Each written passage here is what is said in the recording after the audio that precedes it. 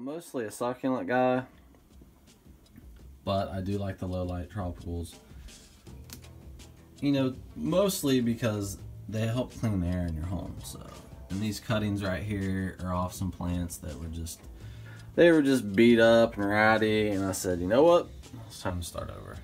And this stump right here is a jade plant, a money tree. It'll have little sprouts coming off of it in no time. Here's the jade stump I showed before. I don't know how clear that is, but you can see the little shoots coming out. There's one there. There's one over there. And there's a little guy right there. It's crazy how fast it does it. I think I chopped it. It was about 2 weeks ago. Same time I took the cuttings. The philodendron is looking very good. Got some active growth going on.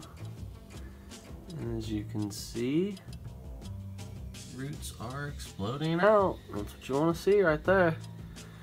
These are actually ready to go. They're ready to plant. Only lost, you know, a few leaves, not too bad. This little guy, yeah, these two are kind of crusty. So that's cool.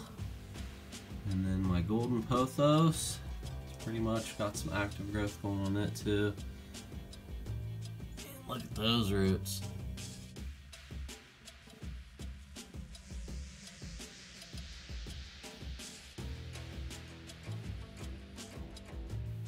Those are nice. Nice, big, white, thick roots. That's what you want to see. They're all ready to go. I'm gonna plant them up pretty soon, and I think when I do that, I'll show how I plant these guys up. Thanks for watching.